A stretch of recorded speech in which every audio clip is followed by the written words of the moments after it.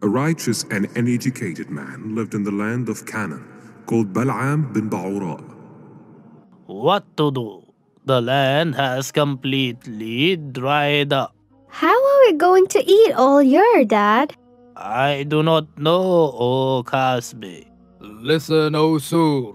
We have no choice but to seek help from our monk. Balaam, he spends his time in his hermitage all the time and does not occupy himself with any of the worldly matters. He doesn't even care about hunger or thirst. Yes, he only thinks of prayer and knowledge. Stop mocking the man. Do not forget that he is one of the righteous and his prayers are answered. Is it true that he knows the greatest name of God? I don't know. What's important is that he helps us get rain and prevent drought. Oh, Mr. Balaam! Oh, Mr. Balaam.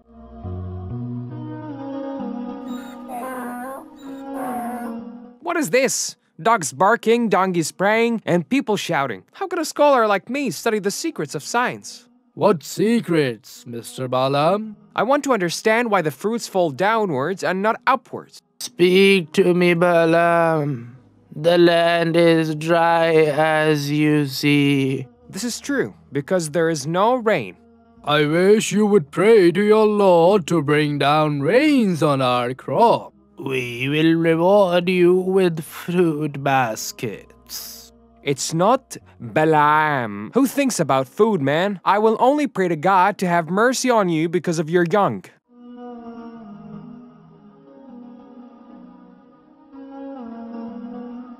O Lord, we pray to you as you commanded us, so answer us as you promised us. O God, help us and send down a downpour from the sky on us.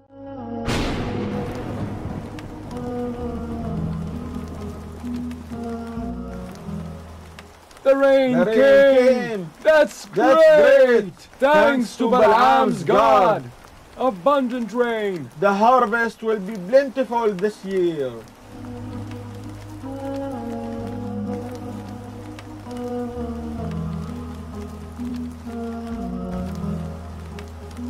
Praise be to you, Lord, and thanks be to you. Where are you going, Balaam? The sun has set. This is the time for my solitude and prayer. وإذا سألك عبادي عني فإني قريب أجيب دعوة الداع إذا دعان فليستجيبوا لي وليؤمنوا بي لعلهم يرشدون. The family of Canaan has mandated all of us to ask you to help us against the people of Moses. We are in great danger, Mr. Balaam. What danger? What harms you about people who encamp on the borders of your land and will not harm you in anything? They are definitely preparing for war. Who confirmed this to you? Why did they choose our land in particular? Unless they mean us evil. Be brief. I want to be alone for my worship. What do you want from me? We want you to destroy them with your good prayers. Are you crazy, sir? I pray against the prophet of God and who believed with him? You are praying to save your family and clan. Woe to you!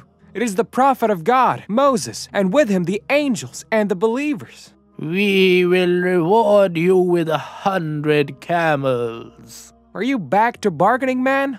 He didn't mean it, Balaam. Balaam? Balaam without master? Come on, get out of my face. Get out, and don't come back again. I have a great idea. It's going to change things completely.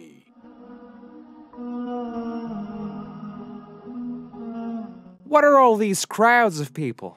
We all came to you to take an oath to rid us of our enemies in exchange of choosing you as our prince. Prince? Am I the prince? Yes, you will be our ruler and benefactor. You will have our status and prestige. We won't do anything without your blessing. We swear allegiance and obedience to you. What do you say, O master of the people and their chief? Do not call me the chief of the people or their master. I like humility. Just call me a scholar. We have not heard your opinion, Mr. Balaam, a great scholar. Will you pray against Moses and his people? O people, O followers of Balaam and his subjects, as long as this is the desire of all of you, I will pray against Moses and his people to perish. It's a moment of glory for me. From today I will follow you and walk in your footsteps, Mr. Balaam. Balaam decided to pray against the prophet of God, Moses, and whoever believed with him. So he made his way to Mount Hosben, riding on his donkey, and his people from the Canaanites were waiting for what would happen.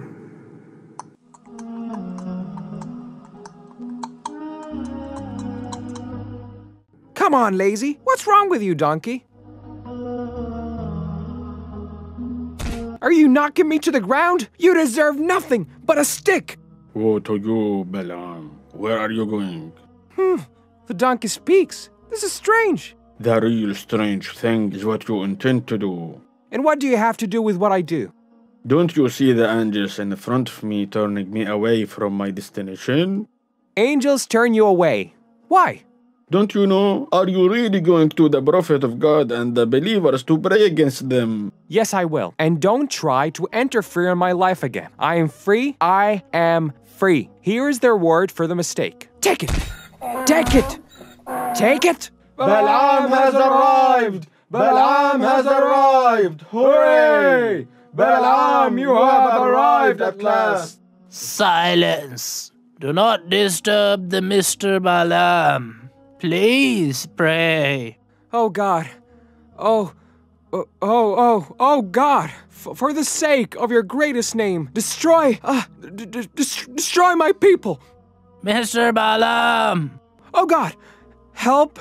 God help the believers from the people of Moses. Do you know what you are doing, Mr. Balaam? You are praying for them while praying against us. Leave me be now. What did you do, man? This is something that God has overcome, and God has power over his affairs.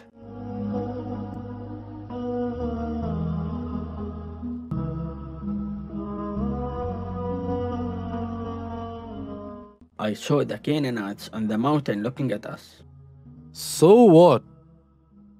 They are definitely planning to harm us. Think well of them, as the prophet of God Moses teaches us. How do we think well of people who are hostile to us? We are not sure that they are hostile to us, as you say. And God protect us, Samri. Did he not part the sea for us and save us from Pharaoh and Haman and their soldiers? Enough. I am tired of repeating the story of this miracle. What's going on in your head, son? We are strong people, and we can attack them as a precaution for ourselves. We will not attack anyone except by order of the prophet of God, Moses. Let's end this useless debate. من كفر بالله من بعد إيمانه إلا من أكره وقلبه مطمئن بالإيمان ولكن من شرح بالكفر صدرا فعليهم غضب من الله ولهم عذاب عظيم ذلك بأنه مستحب الحياة الدنيا على الآخرة وأن الله لا يهدي القوم الكافرين أولئك الذين طبع الله على قلوبهم وسمعهم وأبصارهم وأولئك هم الغافلون لا جرم أنهم في الآخرة هم الخاسرون